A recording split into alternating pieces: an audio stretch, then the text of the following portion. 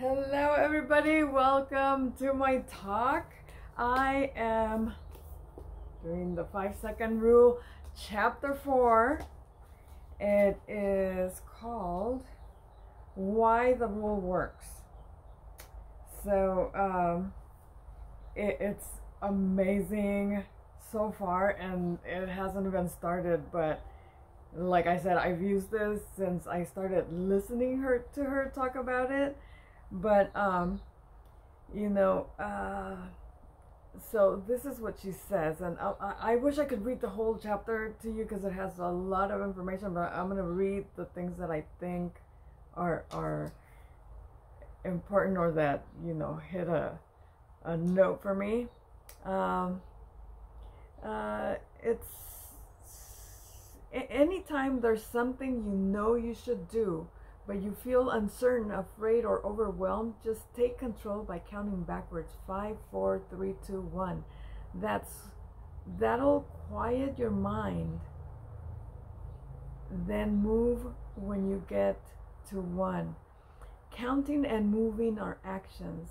By teaching yourself to take action when normally you'd stop yourself by thinking, you can create remarkable changes. And that, my friends, is the most important thing, and that's what's helped me do all this.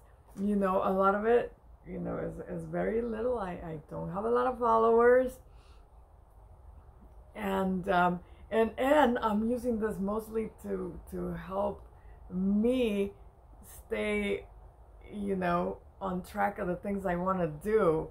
Mostly, like, if I didn't say on Thursdays I'm going to read or summarize a chapter in my book, maybe I wouldn't read the book, right? So this is helping me stay, on top of my goals, what I say I'm going to do. But hopefully the things I learn from the books I read are going to help you take action too. Most every success that you will have is because you're taking action on something.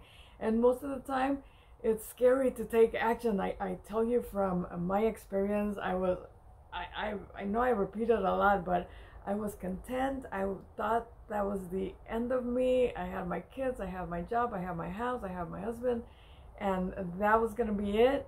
And it just starting to read stuff and see stuff and hear other people just open my mind to so much more that is possible, after 50, after, I'm older than when I thought that was the end of me. I was done.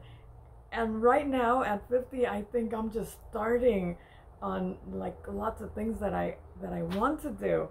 And it's just amazing. It's an extremely happy feeling to have things to look forward to, and to know that the only reason you didn't have any goals or any things before is because your mind didn't let you. You learned so many things. Like the other thing that I wanted to read is just the part, because I think I mentioned it last time, the part where your mind is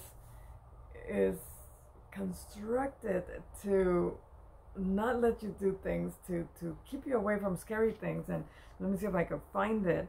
But okay, here it is. Basically, your mind tricks you into thinking things through. And the moment you get tricked into doing this, you'll get trapped by your thoughts. Your mind has a million ways to talk you out of action. That's the neurological reason why it's so hard to change. As I mentioned in chapter 1, change requires you to do things that are uncertain, scary, or new. Your brain, by design, will not let you do such things. Your brain is afraid of things that feel uncertain, scary, or new. So it will do whatever it can to talk you out of doing those things. It is a part of your hardwiring, and this hesitation happens really fast. That is why you have to act even faster to break it. The rule leverages and is an example of some powerful and proven principle in modern psychology. a bias towards action, internal locus of control, behavioral flexibility, the progress principles, starting rituals, the golden rule of habits, authentic pride, deliberate action, if then planning, and activation energy. I think, let me just read it. Throughout this book, you'll learn more about these principles as we go into greater detail about how you can use the rule in specific areas of your life. So all those things she's going to explain on the rest of the chapters, which I will summarize to you as I understand it, so you could kind of see it, but you guys should read the book. It really is a really good book. But I just think, like, I read it and I think of myself and how, like, and I didn't even think of, oh, maybe I should do it. Like, the hesitation happens and I like, why do anything? I have everything. I'm just gonna sit here and watch TV and just get ready for tomorrow, because I'm just gonna go work and I'm gonna make the money to pay the bills and get some food and just sit here and watch TV. Like, I'm just working so I could sit here and be happy. But that's not happiness. Happiness is having your next goals. Once you reach one, do another one and do another one, and that just keeps you motivated, happy. You don't think about oh, was me, depression, or you know, it keeps you thinking on what you're doing, so it doesn't give you time to think of poor little me, right? So I hope you guys listen, you know, the little bit of people that listen to me. I hope this motivates you to just do the things you want. Just think of what you want. Write, you know, 3 goals that you have for the rest of the year, and when you feel things that could help you get there, just don't even think about it. Just 5, 4, 3, 2, 1, and boom, do it. Action is what gets you to do things. And then you know that it's not gonna be fast. Having patience is the other thing, because you know you get excited and you do action, and then it's like, well, I did it and nothing happened. But nothing's gonna come like right in the next day. You have to give it some time to boil, and you know, get the stuff together so it could work nicely. But yeah, I and the other thing is you know, your goal is far away, right? Because you want a good goal, or you know, it's not easy. If it's something you want, if it's something that was easy, you already got it, right? So there's little things that you could do that make you happy as you go closer to that goal, right? So so enjoy those things.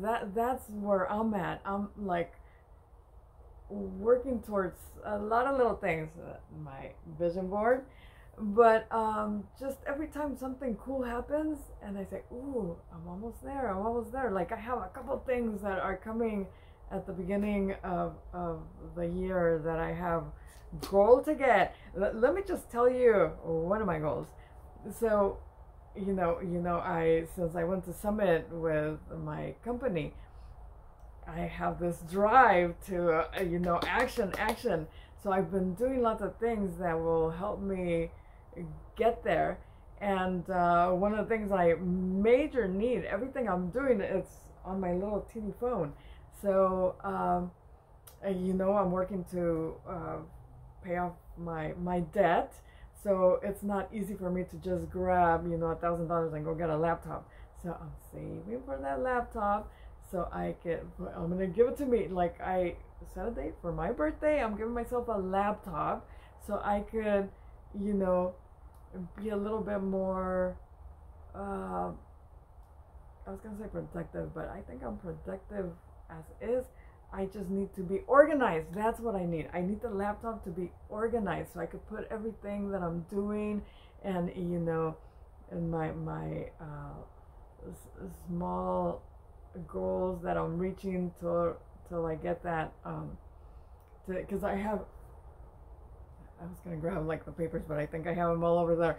Like I write things and I write things, but I have paper scattered. I have some here, some over by my computer, and some in the kitchen, because I see things and I say, okay, I'm gonna do this, I'm gonna do this, and I take action it's possible with a little bit of time that I have.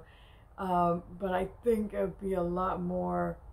I forgot the word again, I just said it. But if I had a laptop, I could write the things and be more organized with my goals and the direction that I'm hitting and how many things I'm hitting and when I'm hitting them and when I plan to hit them, you know, all that good stuff. So cheer for me so I could get these things, and then I have a couple more like things like right after that I've been saving for too. And you know, even just saving, paying down the debt, but having a little savings on the side for extra little things that you want, it's just exciting to see like every month how it's growing and you're getting closer to that's where I see, you know, when that money's growing. And I know I should grab it and pay you know, some of my debt with that, but it's things I need to get me closer to this, right? That's the way I see it. And there's some things like the bike that I just want, but that's again that like now I think about the things I buy, and that's helping me with my health. I'm growing older. I need to keep moving. So once I'm out of debt and I get into, you know, traveling, because that's what I want to do, I could walk and see the things I want to see when I travel, right? Because if I can't walk, then how am I going to travel? So anyway, with that, I leave you. Thank you for listening to me. And if you like what you hear, just subscribe so you can see me every week, Tuesdays and Thursdays.